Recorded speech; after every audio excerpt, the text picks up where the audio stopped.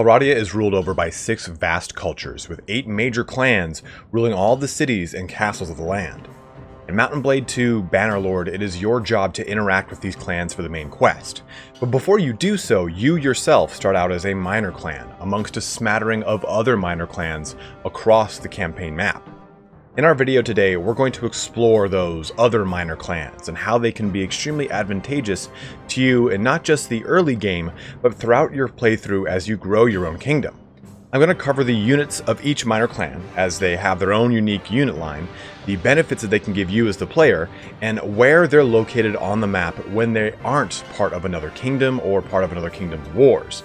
And again, some other tips. So let's dive in on my guide to the minor clans. Before I talk about where they are on the map, I really want to highlight the benefits of attacking these guys and why they should be important to you. Here is Dwayne of the Beni Zalal, and I've just defeated him in combat. Shockingly enough. Now, right out of the gate, here is why these guys are so important.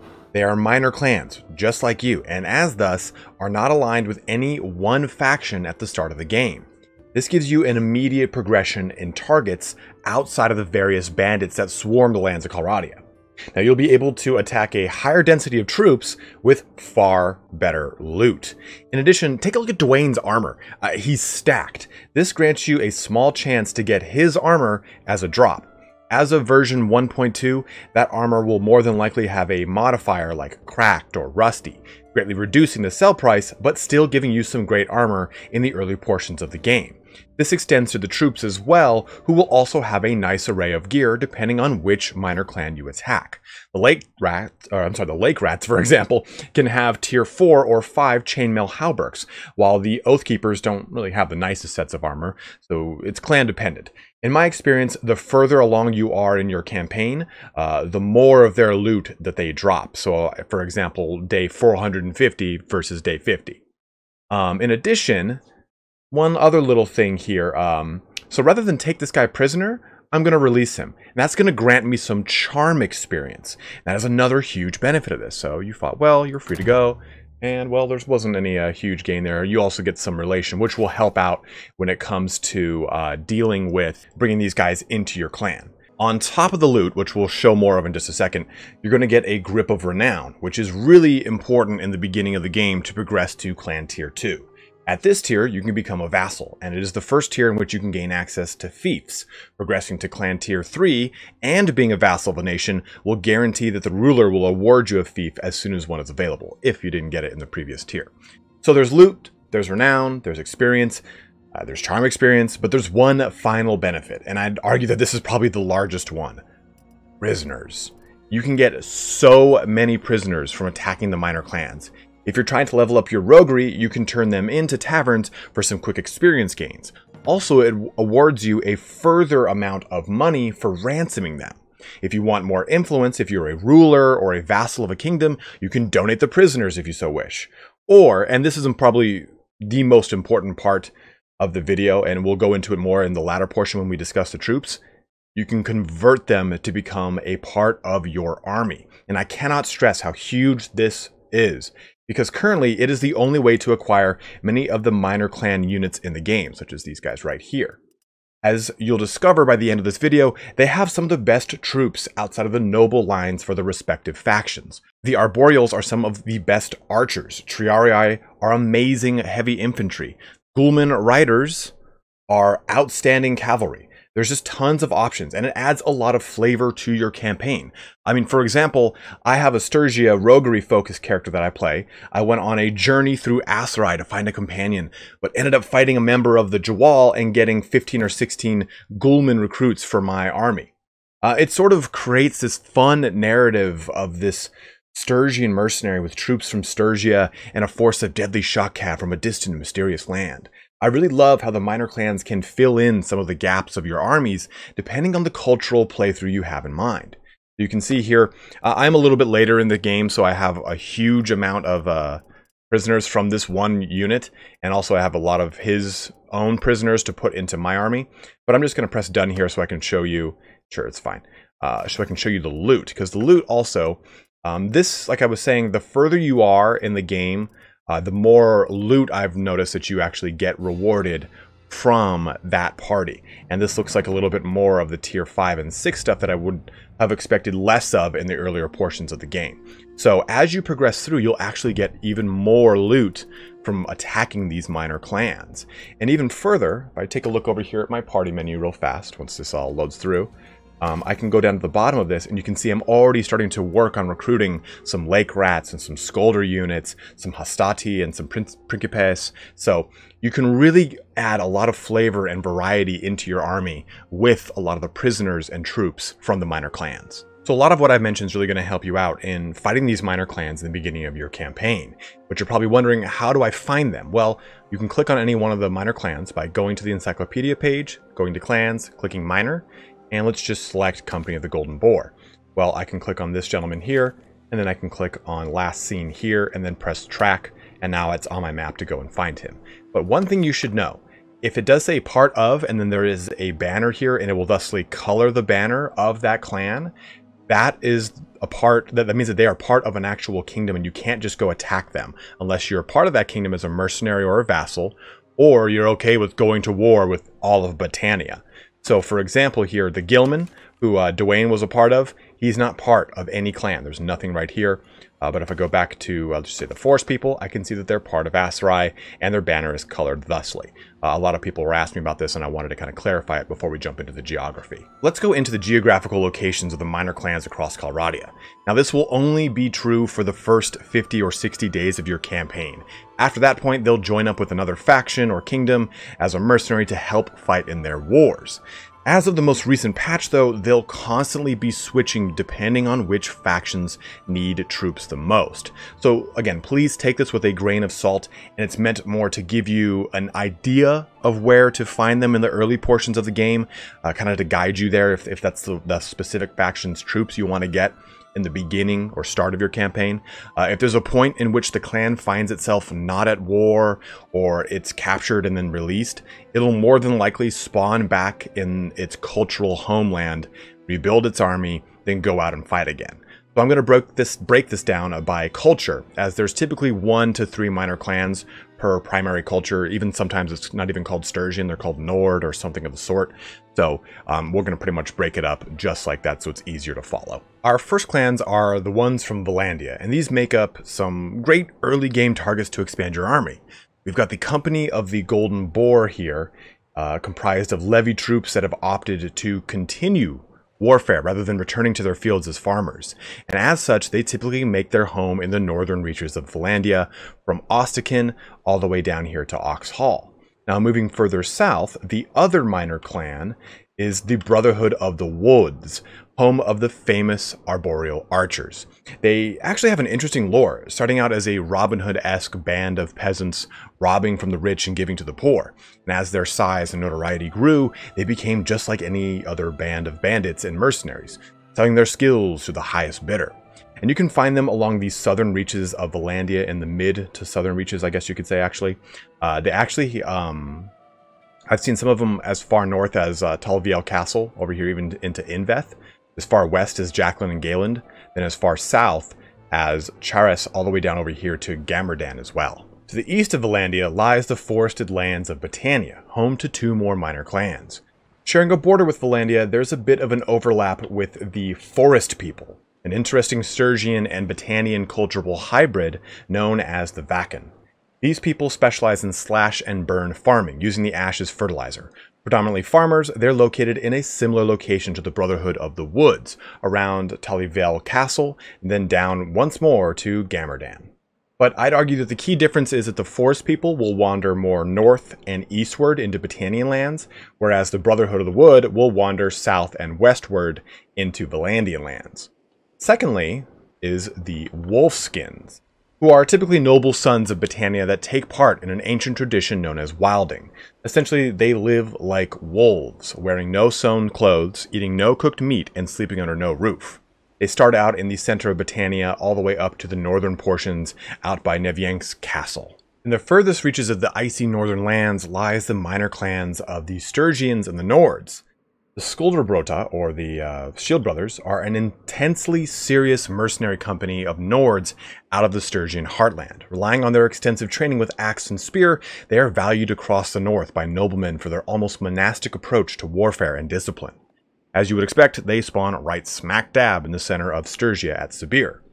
The Lake Rats, on the other hand, while culturally Stygian, are found around the Great Lake below Stygia.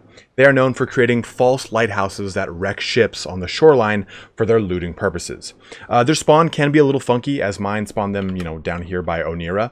But they will quickly make their way around the edges of the Great Lake, going to Omar, Varnavapal, down over here to Argaron, to Diathma. They'll pretty much just kind of run in a circle around the giant Great Lake here. In the far east, the Rolling Steppes are home to but one minor clan, and that is the Karakhergit. This nomadic clan refuses to centralize with the primary ruling faction of the Khazaits, the Urkanid Khans. This allows them to move fluidly through the steppes and sell their sword to whom they wish. You can find them in the beginning portions of the game in the northern regions of the Khazate territory. They will typically spread across the entire Khazate territory, coming down here into the Southern Empire, and over here as well into the Northern Empire a little bit as well. You'll just kind of find them in this nice big open area, the Khazate Empire land. Now in the southern territories, we have three more minor clans of the Asrai and the Darshi cultures. The Jawal, or Roamers, are a Bedouin confederacy throughout the Nahas Desert. Much like the Karagurit, they are a nomadic autonomous tribe that has eschewed the forward-thinking ways of the Banu Asra and hold on to the old Asarai ways. You'll find them around Kyra, but they'll typically head south to the periphery portions of the Azerian territory. Now the second minor clan is the Gilman, comprised of a subculture of Asarai and Khazate known as the Darshi, out of the southern and eastern deserts. They are both slave and slave masters, selling themselves to the order while retaining themselves as part owner. Kind of an interesting little dynamic. Their skill with mounted archers is second to none, and their lances rival those of Valandia and the Empire. You can find them in the westernmost portion of the Asarai lands around Sanala. Now, the Beni Zalal is the last minor clan of the Asarai, and not much is known of them outside of being a secret society. This clan is rooted in the central portion of the Azerian lands around Iyakis and Quasira, but they roam throughout the entire territory as needed. Last but not least are the Imperial minor clans, with 4 minor clans stretching across the massive former empire. The first one we'll talk about is the Elefthero, or Free People. They share a close heritage with Stygia as former slaves and debtors, but they can be found among the Northern Empire territories or in the frontier of the Stygian lands. Also, the second clan is the Embers of the Flame, comprised of the religious zealots that wait for the return of Emperor Darusos. In the beginning portions of the campaign, they can be found in the Northern Empire way up here, but will move between Northern and Southern Empire pretty seamlessly. Third, the Hidden Hand is a mafia-esque minor clan that rules over the rural areas of the southern and western portions of the empire, and their territory is just that, pretty much the southern portions right when you start. Lastly, my favorite minor clan is the Legion of the Betrayed. They are made up of veterans from the Battle of Pendrake that clung to the old ways of the Imperial Army prior to the personal retinues that we see in the current era. And they make up the majority of the Western Empire with a little bit of the Northern Empire mixed in. The way I'd like to do this next section is reviewing each minor clan's respective troop line. They all get their own very unique and, depending on the clan, a quite strong set of troops. I'm going to give it 2 grades. The first will be the clan's difficulty when it comes to attacking them on the campaign map. Some clans are far easier to kill than the others, especially in version 1.3, which saw a massive overhaul to the loadouts of each of the clans. The second rating will be its comparison to my best units by troop type video I did linked in the upper right corner. For example, I'll be comparing the infantry of all the minor clans to the Valandian Sergeant, or the heavy cavalry to the Imperial Cataphracts. Let's take a look at our first unit. So our first faction is going to be the Company of the Golden Boar, and that is the Boar Novice, Boar Veteran, and Boar Champion. I'm going to rate these guys as moderate as far as difficulty goes, because I think that they actually have a good set of armaments. They've got a sword, a shield, and then varying levels of armor as they progress through their ranks. And I think that they're relatively easy to come by too in your Valandia campaign. They are a Valandia style minor clan, and you can find them for any clan. It doesn't really matter if you're Valandia or not. But I will give these guys, their units, an excellent rating. They are the best crossbowmen in the game. The Boar Champion has 200 one-handed.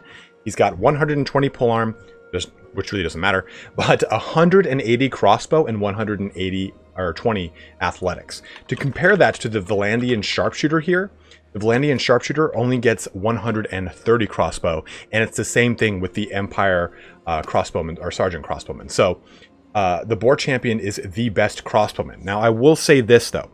Crossbowmen are at a weird kind of place in the game. Their crossbows don't do very much damage by comparison to the amount of shots that they can get out. Archers always kind of eke out above them just because they can do more damage over time than, say, a crossbow, which is stuck to doing a pretty set amount of damage as per its reload. So I still think that the Fian or the Asrai Archer or the next unit we're about to talk about outrank the Boar Champion until crossbows are fixed a little bit. But as it is, the Boar Champion is still the very best crossbowman in the game. So the other Valandian minor clan is the Brotherhood of the Woods. This is the dreaded Arboreal line. Now, I would rate these guys as easy when it comes to fighting them. They have very low armor. Their weapon is, I believe it's just a sword, if not a dagger, depending on which rank they are. And they don't have much armor outside of this. Even the Arboreal line, or the top end, the Arboreal, is very, very low armored. The biggest threat here is the fact that you are dealing with a lot of archers, and that can be punishing. Because the thing about the Arboreal is that it is probably the best archer outside of the Fian. If we take a look at this, 200 one-handed, 200 bow, and 140 and athletics. Ignore the crossbow because it doesn't use that. But I would again rate this as an excellent unit. If I take a look at the Fian Champion here, we can see that the Fian's got 260 bow, and then the Fian itself has 160. So it's got a place in between the two. It's even better than the Asrai Master Archer. So really take this into account when you're fighting these Arboreals. Anytime you pick up the Forester units, the Sprouts or the Saplings, you're going to want to keep them in your army and convert them all the way down into Arboreals. Arboreals, you can't. They are tier 5.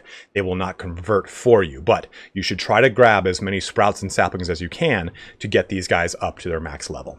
Moving into the Battanian minor clans, we have the Wolfskins, with the Young Wolf, Seasoned Wolf, and Chosen Wolf.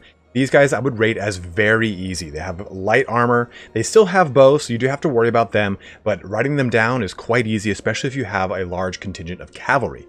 And even if you don't, even just having enough footmen or responding archers can kill them quite quickly. They do have shields, so they can protect themselves a little bit, but again, I still find these to be one of the easiest minor clans to attack in the game. That also brings me to discussing their units, which I find to be quite poor. I would rate them amongst some of the worst ones in the game, to be honest. Taking a look at the Chosen Wolf, which is your tier 5 unit for the Wolfskins, 180 bow, one-handed with 140 athletics is okay and all, but their armor is not exceptional. They're not going to last the long haul if you convert them. They might be a really good early unit game just to kind of get something in your army that is relatively inexpensive and easy to acquire since you're going to be killing the Wolfskins in droves, but I personally find these guys to be a unit you can absolutely pass on. The other Battanian minor clan are the Forest People, with the Recruit, Expert, and Veteran Foresters. Now these guys I would also rate as very easy. They are simply archers with a very low amount of armor. They are maybe a little bit harder than your Wolfskins because the Veteran Forester, for example, has a little bit scarier of a stat line, but not enough for me to give them that moderate tag of difficulty. Overall, I would find these units, again, to be pretty lackluster. You get so much more value out of the Arboreal, which has a better set of armor and a little bit better armament than the Veteran Forester, and you're just better off going with either a Noble Line or an Asrai Master Archer, even if you don't want to touch the Arboreal. You can use the Foresters if you do want to get some quick, good, or at least solid archers. I just find them, again, another unit to pass up on when it comes to the minor clans and all their unit types. Moving over to the Sturgian minor clans, we have the Lake Rats in the Recruits, Veterans, and Wreckers. And I would actually give these guys a pretty decent difficulty rating at moderate. They're essentially like Sea Raiders, but the Veterans and the Wreckers are a bit better because they have a lot better armor and a little bit better armament than your standard Sea Raider. But when it comes to their overall troop viability, they are excellent. The Lake Rat Wrecker is a beast. 160 one-handed, 200 polearm, 140 throwings, and 140 athletics. If I were to compare these guys to the Sturgian veteran warriors, they're pretty much better stat line with just a little bit less armor. So I think that if you're playing through a Northern Empire or a Sturgian playthrough and you get a lot of Skulder or Lake Rat in your area, getting a lot of Lake Rats is going to be huge. The other Sturgian minor clan are the Skulder Brotva, with the Recruits, Warriors, and Veterans. Now I'm going to give these guys an easy rating because of the fact that even though they're very similar to the Lake Rats, they use throwing axes versus javelins. And in my experience, javelins do far more damage and tend to be a little bit more accurate. Now, as far as their overall recruit viability, I do want to give them that excellent rating. But I'm unfortunately going to have to go with moderate on these guys, because they still are a very solid troop choice. But the biggest problem here is if you take a look at the veteran Brotva, he has 180 two-handed, but he has no two-handed weapons. He still has a good polearm at 150 in throwing and athletics at a good considerable amount of skill points. But the biggest problem is, again, no two-handed weapon. Where these guys really shine is their Skulder Warrior Brotva with 80 polearm and a really nice set of armor at just tier 3. If we compare this to the Sturgian at tier 3, he outclasses him armor-wise, leaps and bounds. Moving over to the Khazate lands, we've got the Karahergit with the Karakhazate line with the Nomads, Riders, and Elders. Now, these guys I'm actually going to give still that moderate level of difficulty with a word of caution. Try not to fight them in a huge quantity, or else you'll find this difficulty bump up to hard quite quick, because you are dealing with a large amount of archer cav and they will take you down quick if you cannot deal with them. So moderate to hard is probably what I'm going to give them here. Now the recruit viability is also again quite well. If you take a look at the Khazate Elder, you're looking at a unit that pretty much sits in between the Khan's Guard and the infantry choice. There's just a non-noble unit choice for the Khazate. And look at this, 100 one-handed, 100 polearm, 200 bow, and 200 riding. Looking at that compared to the Khan's Guard, just a little bit less on a lot of these stats. Of course, the Khan's Guard has a much better polearm and 60 more bow. But if you're looking to get some really solid archer cav for your unit, for your army, and you can't get the Khan's Guard, getting these guys is going to be a really solid addition, and you really are not going to be disappointed. Moving south into the Aserai, we've got the Jawal, Recruit, Camel Rider, and Bedouin. Don't mind the weird glitchy icons here for these guys. But I would mark these guys as quite easily. The Recruits are on foot, very low armor, and it kind of progresses all the way up through the chain, even to the Bedouin, which has very light armor. You can take these guys out quite easily. You do have to worry about their throwing weapons. They do have those, and they have them at a very high skill, even at the very bottom with the Jawal Recruit, having 150 throwing and 250 athletics. And then that scales up here to 200 in the Bedouin. Now, as overall recruits, though, I find these guys to be extremely lackluster. I think that there are way better Aserai units across even the Beni Zalwal or in the Gilman, and I think they're totally something you can pass on. The second of the Aserai minor clans is the Beni Zalal, with the Recruits, Soldiers, and Royal Guard. Now, I find these guys to be easy to moderate depending on how many Royal Guard are in the army, but honestly, I find them to be so lightly armored that taking them out is quite easy, especially if you have a large amount of archers to really focus them down and shoot them off their horses. Because they are just using throwing weapons, they're not going to be able to take as much out of you as, say, archer cavalry will. Now, as far as their viability goes, I think that they kind of are on the poorer side, again, very similar to the Jawal. The Royal Guard itself just sits simply above a Mameluke heavy cavalry, and when I take a look at this, they have 140 throwing, crossbow, polearm, and 160 riding. But if I'm going to get a unit, I'm probably going to get the Mameluke heavy cav, because I prefer the bow over the throwing and pretty much lackluster combat skills. Even taking a look at the Ferris, which gets really amazing combat skills, really great throwing weapons, and a really nice set of armor, I think that the Mameluke and the Vanguard Ferris just kind of outshine the Royal Guard. But I will say though, if you want quick access to cavalry, it's not going to hurt you to put them in your army. I just think that there are better options for an authorized strict playthrough. The last of our Asteroid minor clans is the Gilman, and I would actually rate these guys as quite difficult to deal with because as soon as they hit their rank 3, they become very formidable. The Coleman is a little bit lightly armored and easier to deal with, but the Gilman and the Ghoulman are a very strong opponent. So I'd be very wary of these in the earlier portions of the game, but as your army kind of grows up, you can deal with them a little bit better. Now, as far as the recruit viability, fitting their difficulty, I think it's quite good. And this is, again, because they ramp up so quickly. The Gilman is a very strong unit. At rank 3, it has really nice armor, at a tier 5 archer armor, as well as a nice set of barding. But then if I look at the Ghoulman, he has amazing armor as well. He has a camel, which is kind of goofy and fun, but he sits just above the Mameluke archer when it comes to his stat line with 130, 130, and 150, comparing that, of course, to the heavy Mameluke archer at 130, 130, 130. So they're a little bit faster and they're built more for combat with more polearm and one-handed. So if I wanted a true shock cav unit for an Aserai style playthrough, the Ghoulam really kind of fits that niche. Focusing on the central portion of Calradia here in the Empire, we have the Hidden Hand with the Pawn, Hand, and then Puppeteers. Now I would mark these guys as easy. In fact, they're my preferred minor clan to attack in almost all of my playthroughs. And thusly, when I take a look at the recruit viability, I actually mark it the worst almost of any minor clan. And it's mainly because the Puppeteer, while he does have some pretty nice armor, he's got 180 one-handed, which is cool, 200 throwing, which you would think is great, and 100 athletics. The problem is that he's got throwing daggers, and as of right now, the throwing daggers are extremely lackluster, and he doesn't have a shield. So this unit is a very short-range unit with no real staying power.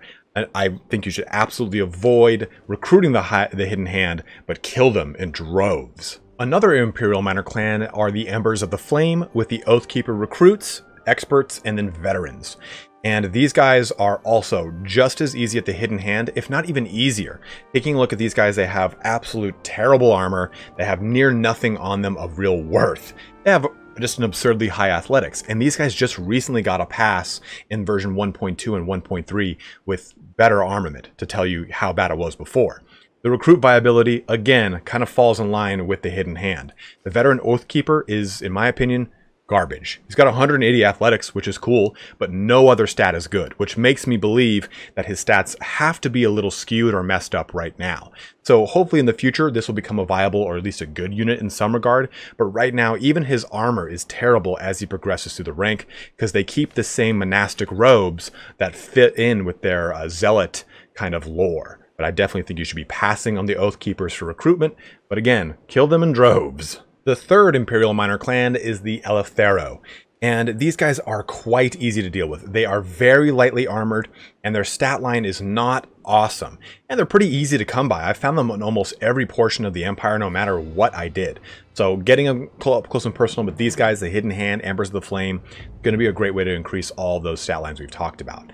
Their recruit viability, again, falls right in line here. They are absolutely garbage. They have gotten a pass in 1.2 and 1.3, and they went from being really cool, awesome centerpiece, kind of very Sturgian, Nordic-looking units, to these guys. So they have taken a very huge jump down in quality, and unfortunately, again, I would not recommend you recruiting these at all. Our very last minor clan to talk about is the Legion of the Betrayed. Now, I'd give these guys a moderate difficulty because they still are some very good foot soldiers. They will predominantly have a lot more hastati than principes, and those will actually kind of help out in really reducing their durability and making it easier for you to kill them, and also giving you quite a good bit of loot. Now, the recruit viability, though, is through the roof. Taking a look at my video here where I discussed my favorite heavy infantry unit, the Triarii is without a best, the best unit in the game. 200 one-handed, 160 polearm, 160 throwing, and 100 athletics. Comparing this to an Imperial Legionary, it has better all of the stats I just mentioned. Even better armor, in my opinion. Comparing the two, it just is a sure fit for that best slot of heavy infantry. These guys are trucks, and you can get them in a really good vast number by just converting them through hastati. And hastati themselves are still very good units. It does say that these guys have throwing, And I know that the Principes do have javelins on their back, so they still retain their throwing abilities.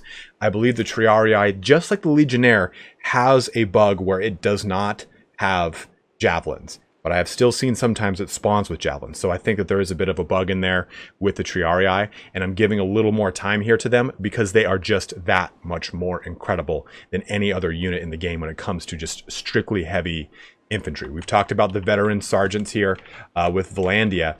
And Valandia does have, again, really solid units with those veteran sergeants. But the veteran sergeant, just the overall viability of it is really great with its shield, with its polearm, with its mace. But it does not have throwing javelins in the way that the Triarii, the Principes, and the Hastati do. And the level of armor it has is even better than that of the sergeant. So I truly believe the Triarii is the best foot soldier in the entire game. Now, the last thing I want to cover before closing this video out is how to recruit these minor clans into your brand new budding kingdom. Well, you discover them just like we've talked about earlier in this video, where you find them on the map and talk to them. Take, for example, the Beni Zalal. I can see that they are not part of another clan as far as a mercenary goes. So I can go and recruit them and make them a mercenary. But you can still do this, for example, with the Embers of the Flame, who are part of Britannia. Karabos here, I can see he is at Omar, which is where I'm at, and I'm going to go talk to him in the keep. So we're going to have a conversation with him, and you've got two different levels of conversation. So when you go to, there's something I'd like to discuss, you've got this first option, which is what you would do for any other noble that is a part of another clan outside of the minor clan. So just say, talking to a Valandian noble, you would use that line. But you've got this one here. I would like you to serve Valdor, that's the name of my clan, as a mercenary. And then he'll tell you the rate he wants. If you can pay us 320 dinars in exchange for every influence we gain for you. Okay, this is fair, join us. So they'll end their contract with the Britannians and then immediately join you. So this is how you would recruit them into your clan. So this is a great way to kind of boost up your initial playthrough of your kingdom and trying to make it so that you've got more parties at your disposal. And as you kind of go through your kingdom, here it is, that portion, you can see that they are now part of your kingdom in the clans menu there. They're going to be getting all sorts of great benefits as a member of your clan. But hopefully this helps you out in getting more men or armies or parties for your clan. And the one thing that I forgot to mention here is that before you can actually bring anyone into your kingdom as a mercenary, you have to talk to the leader of that minor clan. So make sure you're talking to the leader before you go to have this conversation, or else they'll say, hey, go talk to our leader. And with that, it brings our video to a close. So hopefully you can really get a good idea of how valuable minor clans are in the beginning portions of your campaign to grow your renown, get some good loot, and hopefully get you some skills or experience across charm or roguery. And then in the latter portions of your campaign, when you're working towards building up mercenary contracts for your kingdom, or even getting better recruits for your specific armies that are maybe missing certain heavy cav choices or heavy infantry choices. And as you really explore these minor clans, I really encourage you to really kind of see how these units will play with your kingdom or how they'll play with your respective parties. Now, a big disclaimer here that they will probably be changed in future patches to come, especially when we look at the Scolders. I'm sure that their polearm and two-handed will be swapped. But if you have any questions about the minor clans and really how to induct them into your playthrough, please let me know in the comments below. I'm always ready to help you guys out and hopefully correct this information in the future as it gets patched. But as always, guys, again, thank you so much for watching here today. Don't forget to like, subscribe, comment below. And if you do subscribe, go ahead and try pressing that little bell button. I'm trying to kind of talk about it a little bit more in my videos because apparently it really helps. But if you don't, no big deal. But again, guys, thank you so much for watching here today. Have a good one and take care.